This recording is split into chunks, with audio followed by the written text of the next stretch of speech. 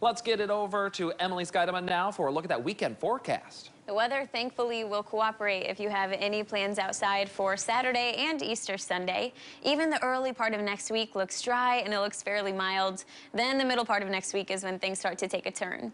Here's a view outside all across West Michigan where we have mostly sunny conditions. Grand Rapids has blue skies overhead, more of the same in Muskegon. And in Holland, you really can't even see a cloud overhead. So it's nice and dry out there right now with a lot of sunshine too. Storm Track Live shows that really well. Satellite imagery and radar is turned on here and there's really not too much to see. We have that area of high pressure down to our south, and that's the reason that we're seeing these quiet, calm conditions. This is gradually going to meander out of the region, so we'll keep mostly sunny conditions with us for most of the day tomorrow, and it looks like Sunday will have mostly sunny skies as well. So here's the big picture regional view of Futurecast if you're going to be anywhere across the Great Lakes region through the weekend. Today, the rest of the day will feature quiet, dry weather. Now tonight, we do have a chance of seeing those clouds thicken up just a little bit. I think a lot of that will be high cloud coverage, but still, we'll start off your Saturday with a little bit more cloud cover, and actually areas off to our northeast could see a brief rain shower. For us in West Michigan, just a little bit of cloud cover to start the morning tomorrow, and I think by the afternoon we'll see mostly sunny skies once again. Clear conditions in the forecast going into Easter Sunday, maybe a little bit more high cloud coverage overhead by Sunday afternoon, but again, dry conditions are in the forecast. Now our high temperatures going forward keep climbing over the next couple of days.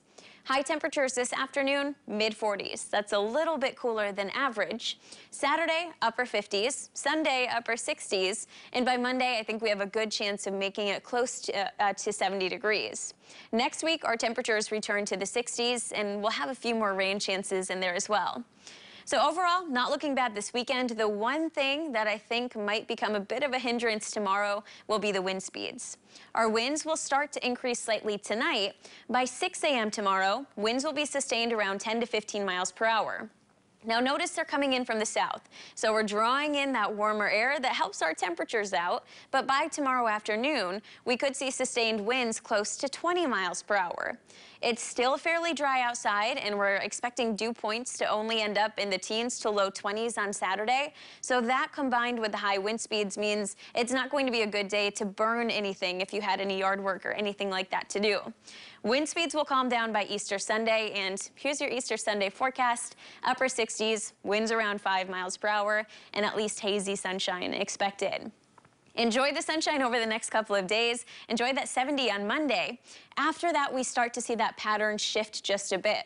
So we'll keep watching that forecast for next week. Looks like we have several chances of on again, off again rain showers, and our temperatures will be back in the 50s and 60s. Now, I predicted earlier this week, before you were here, Emily, that we were going to hit 70 on Sunday. You know, we're pretty close. Closer. And I wouldn't be surprised, especially around 94, some of those inland areas. If we can squeak out a little bit more sunshine, I think some spots definitely could get there. So nice. Not a bad Easter. Okay. Thanks, Emily.